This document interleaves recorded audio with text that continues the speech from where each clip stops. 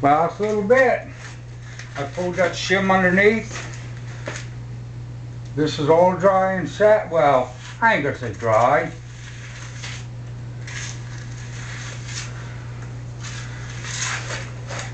But it's set enough to hold. You keep a packing in there. Remember, statics counts. Now we can look out for some things that are in the contract, but I'm a good guy. This. And this. And like that, and that, and that.